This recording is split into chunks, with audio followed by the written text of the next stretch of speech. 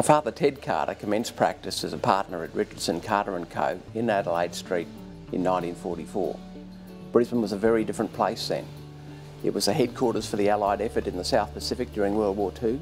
Its population swelled to 750,000 during the war with American and Australian soldiers. Buildings were sandbagged, windows were taped up, water mains were filled with salt water in case of fires.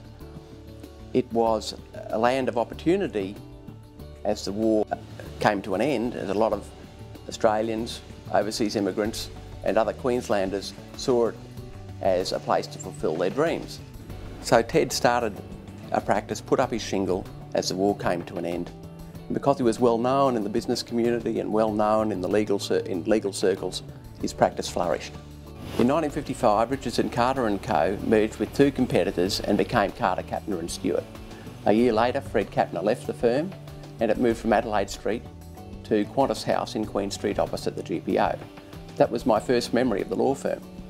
I worked there from when I was 13 years old on school holidays and continued working there on school holidays and university holidays over the years. I had three brothers who also became lawyers and they worked in the law firm from time to time. It was a very exciting period. My father taught us a lot. We stayed in the T&G building until 2010, from when we moved to where we find ourselves today in Charlotte Street.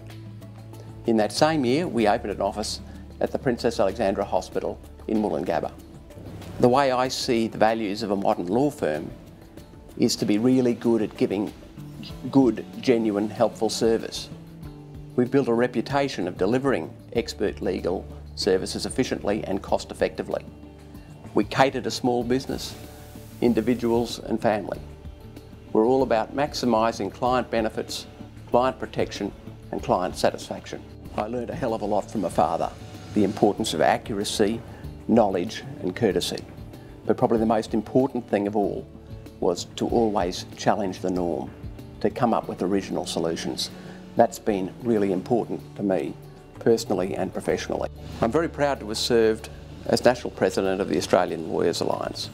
And then after that, I served and still serving as a Governor on the board of the American Association for Justice, headquartered in Washington DC with 30,000 members. And of course, it's very satisfying to have grown a small business to help the commercial and legal needs of Queenslanders here and around the world.